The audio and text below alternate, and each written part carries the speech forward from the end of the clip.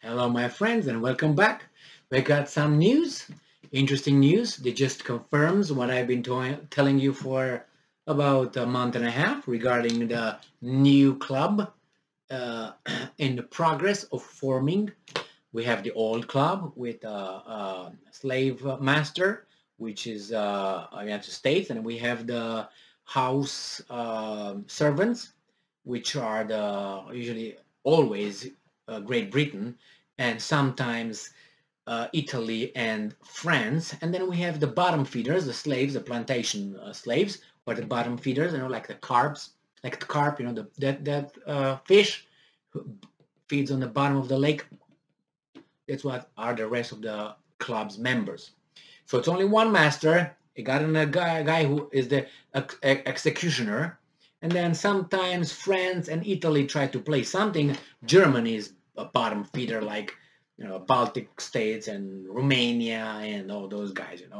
And then we have another club that's forming right now, and that is Russia, India, China, Brazil, South Africa, which is the BRICS. Remember that coalition, economic coalition organization? And some other countries who are just waiting to see who's winning and how they can profit. Well, let's go and see what's going on with the second club, Russia, Axis. Let's say Axis, Russia and China. So we have a South China Morning Post article from May 9th, 2022. And this is the title. China will boost ties with Russia in military tech, energy, and space, top envoy says. So when you hear newspapers saying and news outlets saying that, oh, China is giving up on Russia and China runs away towards the moon, well, I don't know. I got some other articles here that kind of, do not support those claims, but who knows? So let's go and see what's going on here. Russia has been on Russia. China has been on Russia's side from the very beginning. They have been together for the past 10 years because the club kicked them both to the curb and said, you know what? I think China, Russia, I think we're good enough. We're strong enough. We get together. We're not going to be pushed around together by the club anymore. So let's do it.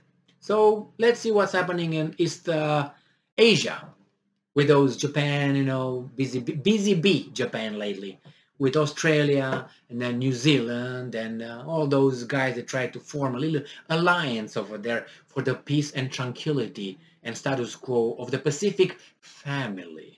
These are the words they use, not me. I'm just reiterating or vomiting here for you. So let's see. China will continue to deepen cooperation with Russia on military technology, energy, and space, according to its top envoy in Moscow, amid speculations that Beijing might help its neighbors evade sanctions over the war in Ukraine. You think? They buy oil and gas full capacity right now. We know that. They say it. It's not a secret. What are you going to do about it? Nothing.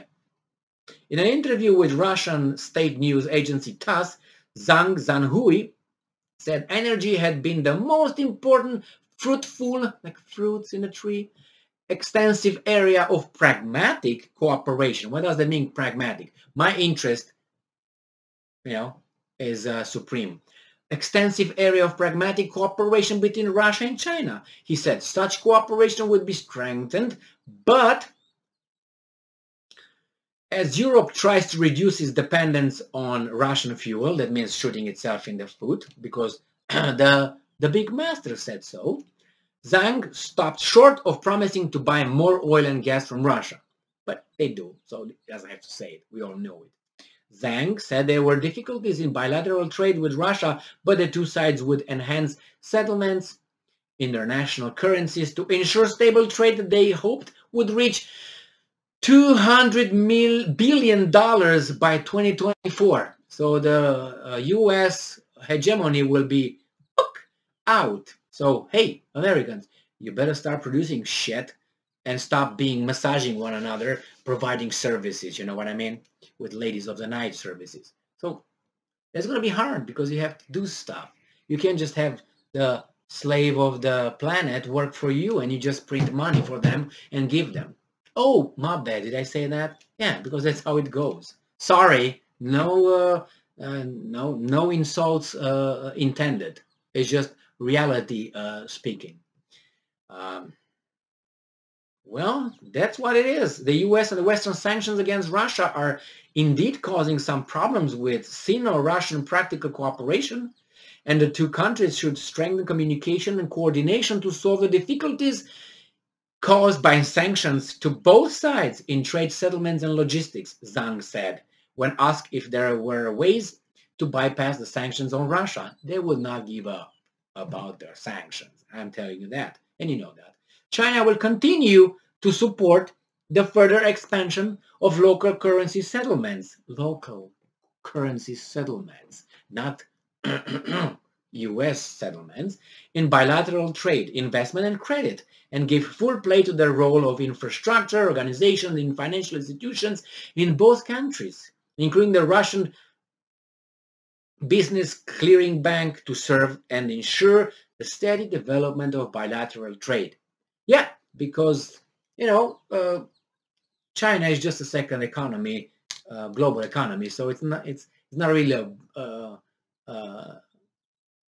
minor thing to bypass or to oversee. Oh, it's just China, right? But they're going to use the Westerners, for certain things, and they're going to do their own thing on the side.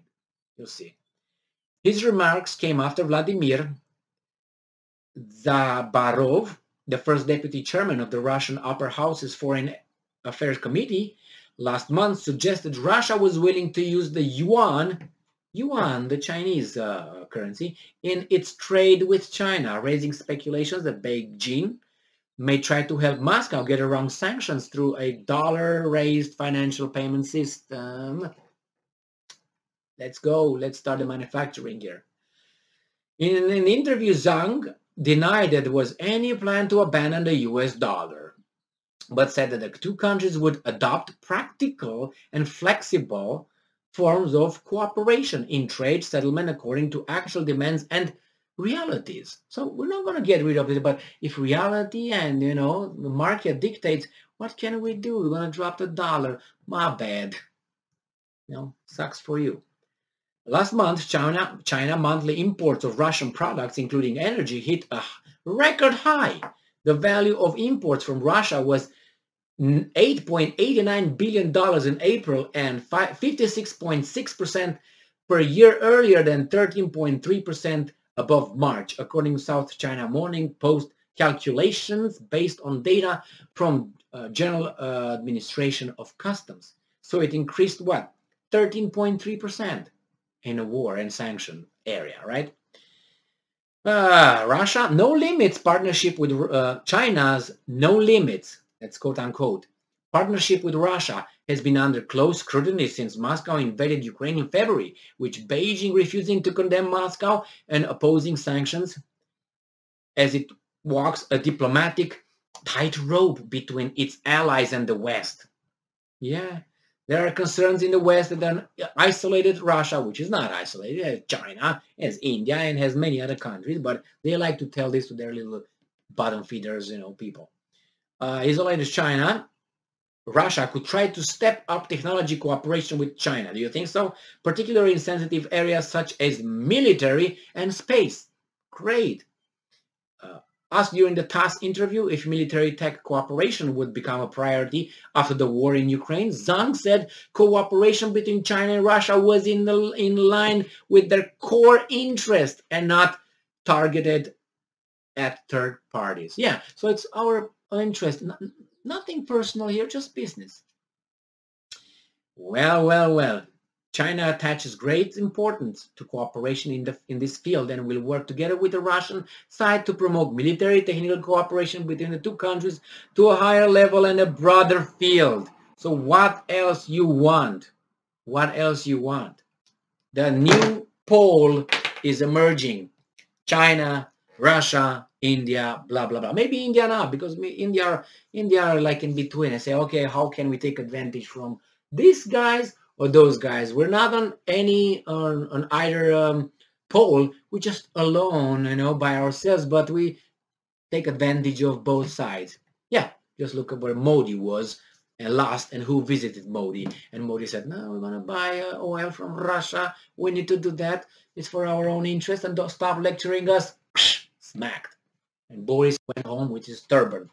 And Tars, whatever his name is, the foreign minister, went back. And then Blinken went back, and nothing happened. Good, good. So we have a different pole, another pole. So we have a bipolar planet. Economically, militarily, political. Okay, great. Competition is always good. You know, one pole is tyrannical. Two poles, competition. Nike and Adidas. Puma and Asics, and these are just little bottom feeders. But it's just, Adidas and Nike. Competition, man, competition. Thank you for being with me again today. Stay strong, stay smart, look for the truth, and pay attention. Be just. See ya.